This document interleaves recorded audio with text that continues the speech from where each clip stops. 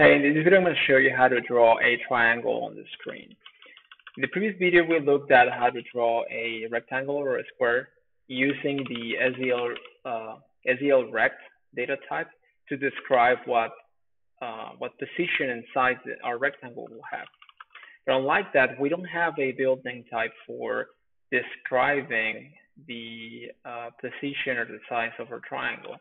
So if we want to draw it, we first need to define the three separate points that will have our triangle, and then we're going to draw a line connecting those points.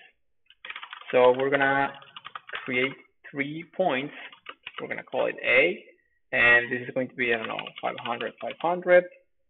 And then we're going to create B. This is going to be like the right bottom side of our triangle. This is going to have the coordinates 600 and 600. And then we're going to create C, which is going to be the left bottom side of our triangle. This is going to have 400, 500, right? So we're then going to call a function named SDL render draw line. We're going to keep it the render, and you can see that it's asking for the 4 separate coordinates. Now we have them together in the points that we created, so we're going to create a line from A to B. So like I said, this is just drawing the line between those 2 points. So we're also going to stock together A and C. And then we're going to connect B and C.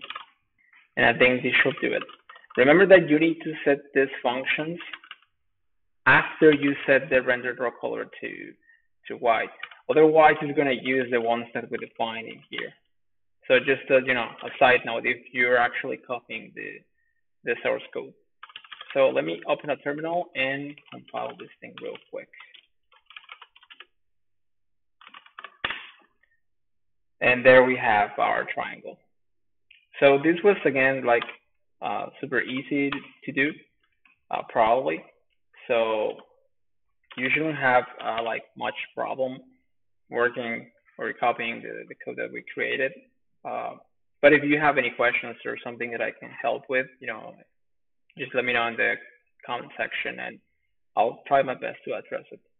So anyways, thanks for watching. Bye.